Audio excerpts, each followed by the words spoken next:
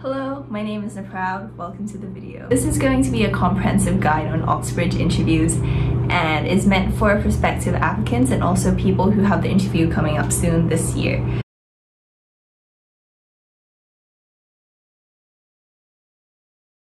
I'll first introduce myself. My name is Naproud and I am currently a third-year undergraduate at Homerton College, Cambridge, studying natural sciences. I applied for natural sciences 3 years ago through the physical route, so back in December 2017. In this video, I will also be giving my own personal experience and anecdotes from that time. So as this video will have many sections which I will put here, I will be putting timestamps in the description box below, so please feel free to skip to the section that you feel is most useful for you. Firstly, I would just like to give a disclaimer that although I've tried to include all the correct and necessary information in this video, I may have missed out something or gotten something incorrect, so please feel free to check with the official websites. Secondly, the personal information I give in this video is just from one single Cambridge student, so please use your own judgment in thinking about how much you want to take it into account in your own preparation. So let's get started. There are quite a few myths about the Oxbridge interview. For example, the interview is the only part of the application that matters. The interview is designed as a test of your knowledge. Successful applicants get everything right. Or alternatively, the people who are successful are the people who feel like they haven't done well at all. Fourthly, they will ask like these obscure and random questions like, do animals have stripes, or describe this rock. And in addressing the final myth, those actually are real interview questions, but they aren't really as obscure as they seem. It depends on the subject that you are applying for and also your interests that you might have written down in your personal statement. For example, a student applying for biology might have gotten the question about whether tigers have stripes. That would seem like an obscure question to somebody who's like studying law maybe, and then they suddenly get a question about tigers and stripes. So despite these myths, what actually is the real role of the interview? The answer is actually much more simple than that. They just want to assess whether you can study at Cambridge or not. They just want to see whether you will be able to learn in the Cambridge environment. Let me explain. Both Cambridge and Oxford have extremely fast-paced curriculums and they have very short and intense terms. In Oxbridge, they also have supervisions or tutorials, which is small group teaching between about 3 students and 1 supervisor or tutor. The interview takes on a somewhat similar format to these supervisions or tutorials, and so essentially the role of the interview is to assess whether you are able to learn from and contribute to these supervisions / tutorials. If we go to exactly what Oxbridge say they are looking for in their applicants, both of them say they are looking for the ability to think, that is, analyze, problem solve, process information. They also want to see whether you have enthusiasm and a willingness to learn for your subject. As a former interviewee, I'm going to explain how you can sort of do that and what exactly it means. In interviews, when you are given a question, it's often one where you can't give the answer straight away. The important thing here is to talk through your thoughts so you can show them your thought process and that you are actually thinking. I would go even as far to say that getting the question right is actually a bonus and not what they are actually looking for. Also, if you are deliberating between 2 different approaches or something like that, you can voice out both and give justification. If you are stuck on a question, start off with like one section of the question and just like base it on something that you already know, you have already learned. And then from that, you can start building on it. I'd also advise that you should be honest and sincere in your approach. If you don't know something, it's not necessary to bluff or pretend you know it when you don't, because they can see through it anyway, so there's no point. And also, it's not about showing how much knowledge you have or how much extra reading you have done. You just have to show a willingness to learn. Firstly, there are questions about your personal statement, questions about why you want to study this subject, and also things like why Cambridge or why did you choose this college. For questions concerning your personal statement, it's necessary to make sure that you remember everything in your personal statement, what you wrote about, and what, like, if you expressed interest in something, make sure that you can say a few things about it. For questions concerning like why you might be interested in applying to somewhere, it's nice and beneficial if you give a good answer, but these aren't really the determining factors for whether you will get in or not. It's more just like some questions they ask at the beginning to, you know, make conversation and guide you into the interview. Also, interviewers will usually ask if you have any questions at the end of the interview. It's not necessary to ask a question if you don't actually have a question, but if you do, then maybe this is something that you could prepare. So generally, a good method of preparing for your interview is to do example interview questions, which you can find if you search on Google, or to do mock interviews with teachers. So personally, in my application for physical and natural sciences, before the interview, I also prepared specifically for some questions that come up commonly, such as graph sketching and also deriving things from first principles. For example, you might be asked to sketch a graph which is like, what does y is equal to 1 over sine x look like? I also tried to look over my notes as much as possible to revise AS level content and also what I had previously learned in year 13. This was just to make sure that everything was fresh in my mind. Okay, so in this section, I'm going to be talking about my own personal interview experience for natural sciences through the physical route.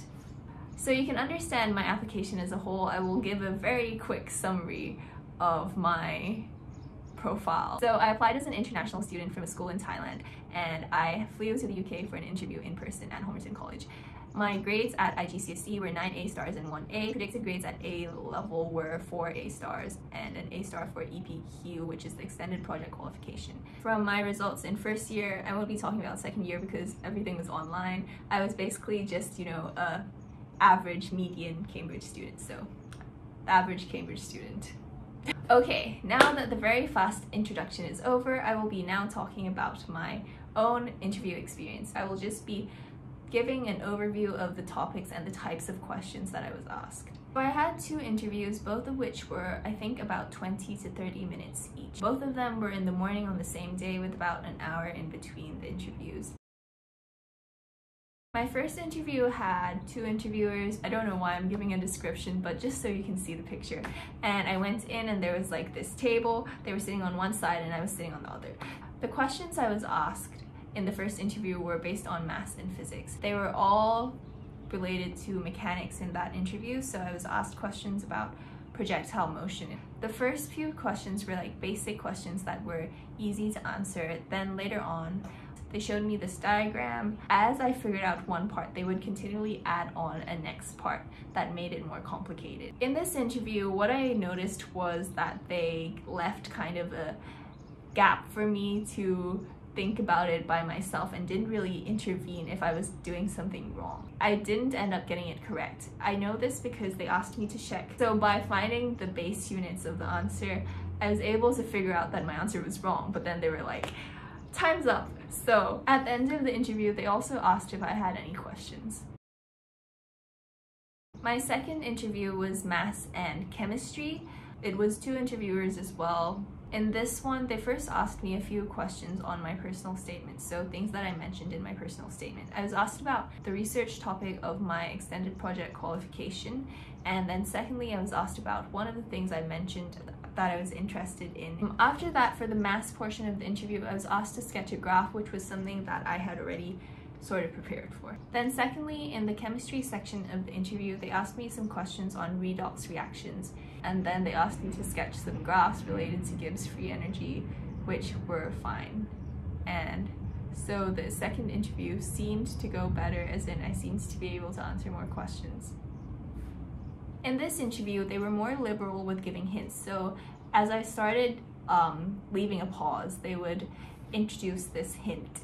Okay, so that is the end of all the official and useful information that I have given in this video. Now moving on to give a more personal and anecdotal account of what happened. like I said, I was applying from Thailand, so I had to fly from Thailand to the UK as an international student to do my interview.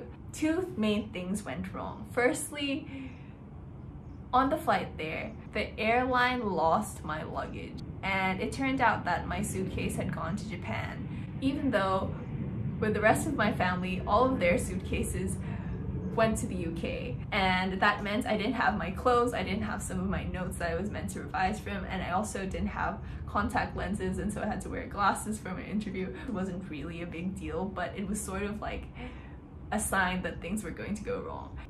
But the main thing that went wrong was that I was actually very ill on the day of my interview. The evening before I felt fine, but I woke up in like the middle of the night and I felt either really hot or really cold, I can't remember, but I think I was getting a fever, and in the morning when I woke up I had like a headache, I felt nauseous, and so I thought, like, is it just because I'm nervous that I just feel really terrible?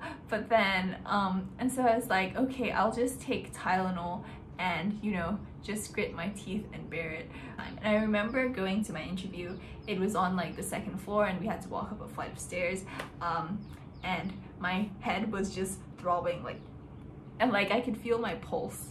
I did consider whether I should just tell them that I didn't feel well and so maybe we could postpone the interview, but then because I had flown there all the way from Thailand, which is like a 8-hour flight. And so I felt pretty awful through both the first and second interview, you know, trying to answer these questions and show my enthusiasm and willingness for my subject while my head was being like, Afterwards, when I got back to my family, I just got into bed and slept until the next morning.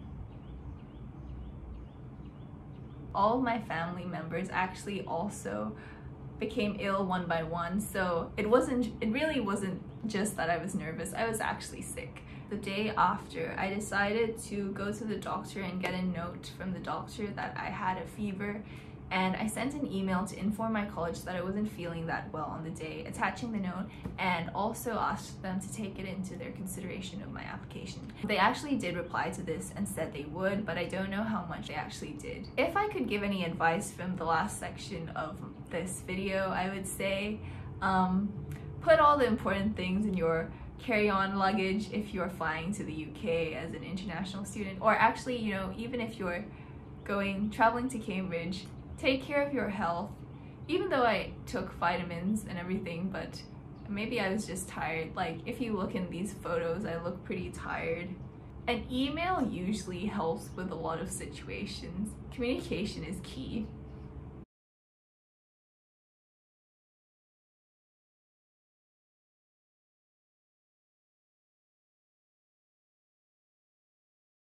To be honest, I don't know why exactly I was a successful Oxbridge applicant in the interview process or just in general, but I hope this video was useful or insightful to you in some way, or at least if not, I hope it was entertaining. Please give it a like if you did find it useful. Leave a comment if you have any questions or anything that you would like me to elaborate on, and subscribe if you would like to see more videos from me. Thank you so much for watching this video. Bye.